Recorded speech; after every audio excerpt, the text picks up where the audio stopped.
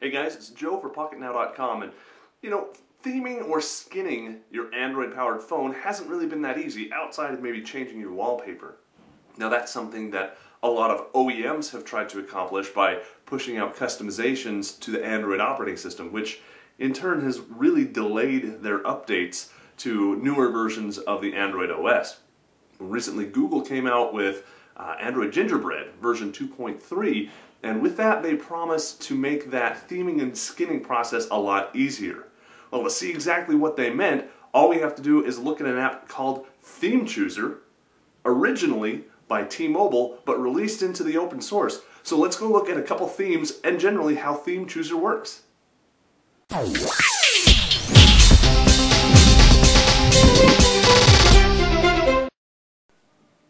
Okay, so what I've got here is a T-Mobile G2. Now this is running CyanogenMod 7 Nightly 8. Now that's important. You need to have something that's the release candidate of CM7 or above to be able to get this little guy. And that's the Theme Chooser app that I was talking about. It's not available in the market. It comes with the CyanogenMod ROMs. And it's actually something that was developed by T-Mobile and released into the open source. Now what this lets you do is change a whole bunch of stuff. You can see my icons down here have kind of a orange appeal to them, if you will, an orange theme. And my power menu has orange buttons. My battery and my network status indicators, of course, are orange as well. If we come over into settings, we'll come in and look at display really quick. You can see my check mark is orange. When I tap on brightness, my brightness horizontal divider line here is orange, and I've got a nice orange glow. You notice I don't have theming on my status bars just yet. That is actually a drawback to, not to the app itself, but it's just something they haven't been able to tie into yet. The theme is actually built so that as soon as that's opened up, it'll go ahead and theme those as well. But really kind of cool stuff that you can do with it. Now, let me show you how this works really quick. First and foremost, I have a separate app in here for a wallpaper chooser. So if we long press on the desktop, go into wallpapers, you'll see I have a new wallpaper entry called Orange Octane Wallpapers. Go ahead and select that.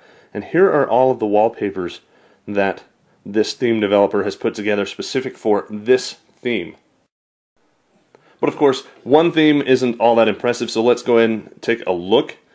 First and foremost is Androidian. This is one of my favorite themes. It's green based, but up here in the bars, including the bars in your in Gmail and your menu bars and whatnot, you have this cool little background image on the bar. It's not just a flat color, so that's really kind of neat. Skipping over Blue Bionic, we have Gingerbread, which I showed you in a previous video. Skipping over these two, we have the system, and that's just what comes default. Now, these themes you can either install with an APK, or you can download and install from the market, and I've installed these from the market. So let's go ahead and take a look at Red Remix, because we've just looked at Orange.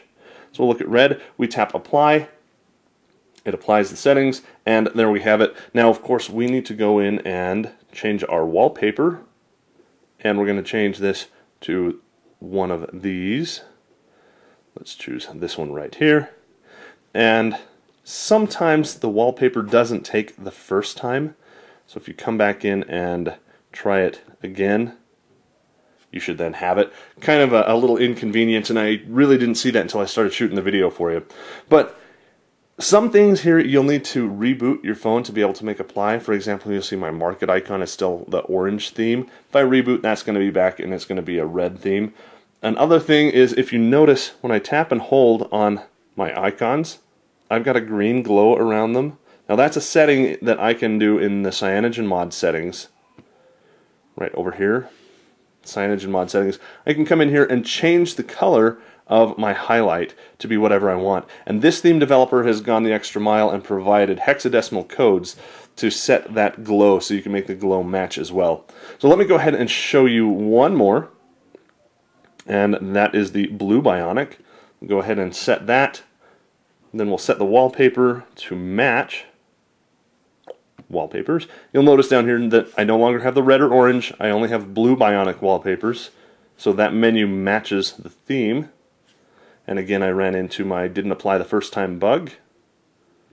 So we'll go ahead and set that, and it looks great. Now, one thing that I do want to mention is I'm running Launcher Pro Premium, and that lets me set the wallpaper, or excuse me, the dock background image down here, and I just have that set as grass, which I think is kind of neat. But you can also grab a whole bunch of background image packs, and I have an article on that over at Pocketnow.com as well to change that, and you can make it match your theme as you will. So really kind of cool. This started out as a T-Mobile venture, was released into the open source, and then of course picked up by some of my favorite developers out there. It's really kind of cool. All of the themes that you've seen here, including the theme chooser and the wallpaper picker, are free. They're available in the market. And of course we'll have links to those over at Pocketnow.com, so head on over to the website to download those. The themes, I do want to mention that they come free, but there is a donate version as well. If you think that these themes are great and you want to support the developer to hopefully make some more of these really cool themes and really cool wallpapers, go ahead and download and install the donate version. They're only a couple bucks, and that's just a signal to him that says, hey, I like the way that these look, and I want you to make more. And it's a really good way to give back to that developer. All kinds of cool stuff. So this is what Google was talking about when they said Gingerbread would be able to have theming capabilities built in and really move away from having to have custom launchers to change the look and feel of the Android experience itself. I think they've done a really good job, and I'm eager to see what else that can be done with this, and I'm sure we'll see that progress in the near future. If you'd like to see what can be done in the future, of course the future isn't here yet, so you need to make sure you subscribe to our video channel so that you can stay up to date on all this cool stuff as it happens. And if you like seeing this stuff, give us a thumbs up so that we know that you want to see more of this stuff. For Pocketnow, I'm Joe Levi.